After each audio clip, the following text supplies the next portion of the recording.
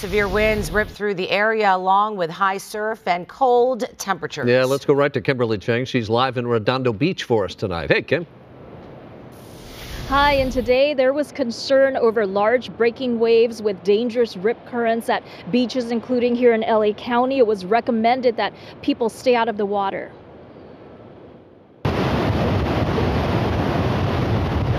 Surfers hit the water by Redondo Beach Pier Thursday, despite concern that strong currents could pull swimmers out to sea. It was super windy last night into this morning, so it brought some waves with some swell, and now the tide is going down and the wind's calming down, so the waves are going to get pretty fun. With potentially dangerous rip currents combined with high surf affecting Malibu coasts, LA County beaches, Catalina, and points north,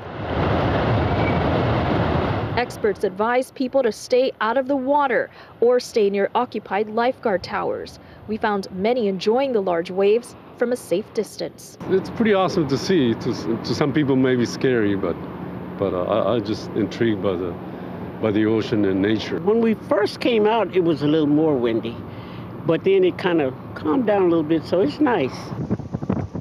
Away from the beach, many experienced cold and windy conditions. In Riverside, trees swayed in the wind and trash cans were knocked over. A plow was seen clearing up snow in the Tejon Pass, carefully leading vehicles through. A similar sight in the San Bernardino Mountains, where drivers dealt with icy roads on Highway 18. For some, it was painful putting on chains when temperatures were in the low 20s. And back here live, experts say there could be some minor coastal flooding with high tide tomorrow morning. Reporting live in Redondo Beach, Kimberly Cheng, KTLA 5 News.